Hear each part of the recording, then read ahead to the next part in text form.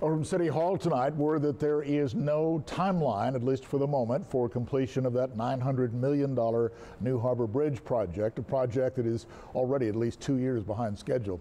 Today, council members got a chance to question the main contractors who were on hand to deliver a planned quarterly update on that project. Of course, it follows the news on Friday that TxDOT has ordered the bridge designers, FIG bridge engineers, to be replaced for safety reasons. Our Bill Churchwell here now with the update for us live. Bill?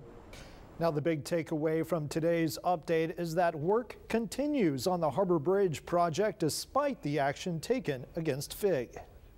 So yeah, that represents about 1/8 of the project. If you look at, say, the dollars, the man hours, the linear foot of the whole project or whatever, it's a small component of it. So we have a lot of work to do besides the main span of the bridge. But it's helpful to have that main span to get across the channel. Oh, exactly, yes. Very critical component.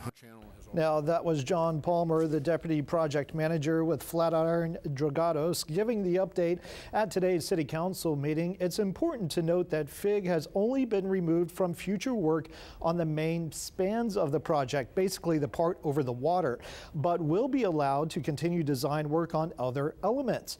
As we've reported, a FIG-designed pedestrian bridge in Florida collapsed back in 2018, killing 6 people, and that set off red flags for other projects. TxDOT says a review of safety concerns led to the decision that FIG should be replaced. While council members were told during today's meeting that there is no timeline for completion, a representative for Flatiron also tells us safety comes first.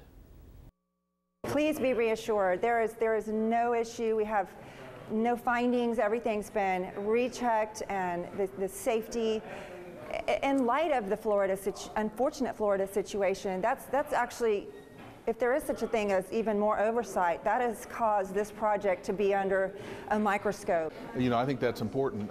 In this case, you know, even if it does take us a little bit more time, which I think is also going to have an additional burden on our taxpayers, the important part is safety. I don't think we could live with having something happen, especially when you're talking about a structure that's that large.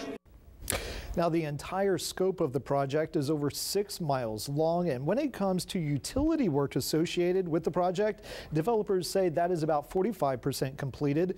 Drainage work is 84% completed. Given the latest developments with FIG, City Council members have also asked for monthly updates on this project. Back to you.